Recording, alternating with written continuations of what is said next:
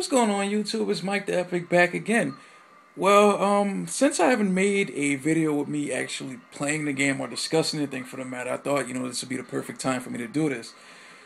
Well, the reason I'm doing this is, well, the game is pretty self-explanatory. It's about an upcoming DOA patch for both the Xbox and the PS3. I think in this patch, does it come out what? I think it's the 22nd for the PS3 and the 29th for us, on the Xbox. And this patch we're gonna have some system changes, some balance changes, and I think some changes, just I guess some random changes. Well, as far as system changes, we have I think a new island, a new level called Zack Island.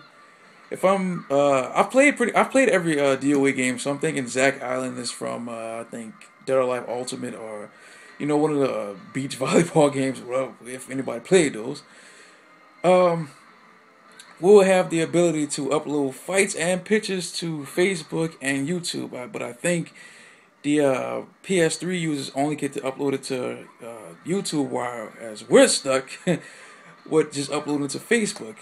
But there's also going to be a reduced lag for online play, which I think is understandable because, man, oh man, the online lag on this game is fucking horrible. I'm sorry. Some things are going to be unlocked from the start, like, the arcade mode. Well, I guess all the courses in arcade mode. And arcade mode, time attack, and survival, right? I'm looking at it now, and it says the set number of rounds for ranked matches at the start, I guess, is about 3 rounds per match, which is reasonable, because there are some cheap asses on this game, and set it to I think 2 rounds and just spam the same move over and over. Luckily, you can always get over them. I would talk about more different changes, but I don't want to hold up the video. As far as balance changes, there's some buffs and nerfs, and I think some of the characters that are getting nerfs fucking deserve it.